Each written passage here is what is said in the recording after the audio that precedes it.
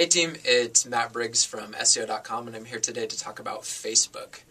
Facebook wants the world to become more open and connected. They believe the more we share, the better world will become. Currently there's 800 million users sharing links, articles, photos, videos, just about anything you find interesting online. 75% of those users reside outside of the United States, making it a very international company.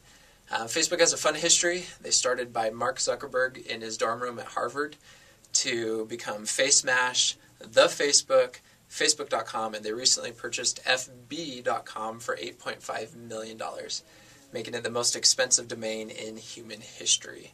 On the political front, they've started a political action committee called FB-PAC, which means they'll get involved in the political process as well as in some lobbying efforts. Facebook literally sees the online world reorganizing itself into a social manner. They see us not only communicating and connecting socially, but eating socially, watching movies socially, listening to music socially, purchasing products socially. They see a social world in our future. Is that what you see?